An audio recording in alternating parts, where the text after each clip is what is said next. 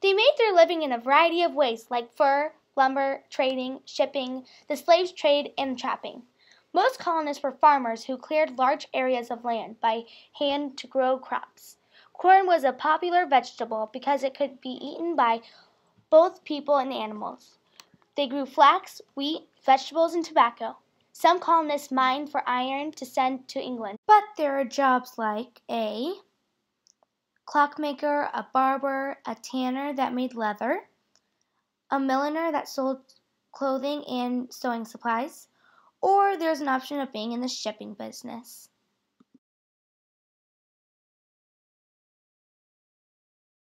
New York lagged far behind both New England and other middle colonies. Schools were poor, and well-to-do citizens were obliged to hire tutors for their children.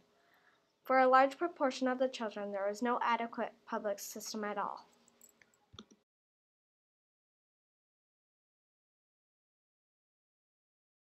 The New York colony was not dominated by a specific religion, and the people of New York were free to worship whatever. There were Catholics, Jews, Lutheran, etc.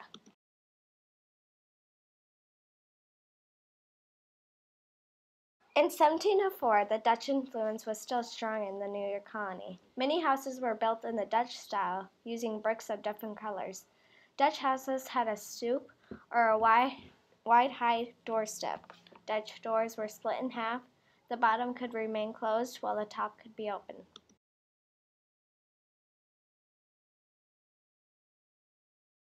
New York is located along the Atlantic Ocean in the middle colonies.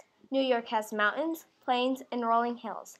There is a river that runs through New York called the Hudson River. There are some Native American groups called the Lenape, Wapinger, Monsey, Monacan, and the Montauk that live.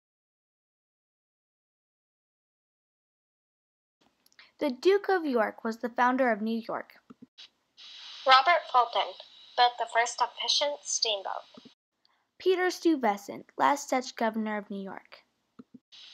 Margaret Cochrane Corbin was the first woman to fight in the Revolutionary War.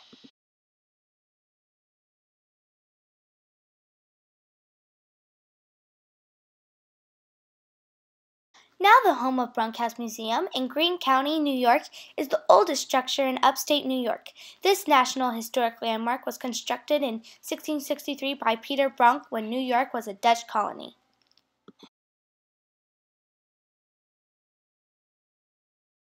The Union Street Historic District, located 80 miles north of New York City in New Paltz, dates back in 1677. It is the oldest continual inhabited U.S. settlement.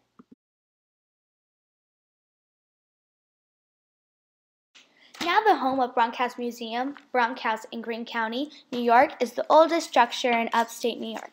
This National Historic Landmark was constructed in 1668 by Peter Bronk when New York was a Dutch colony.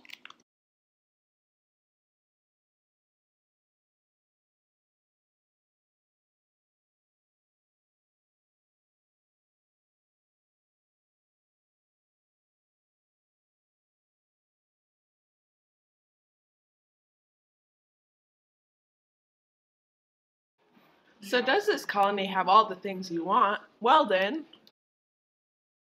So come and buy our colony today.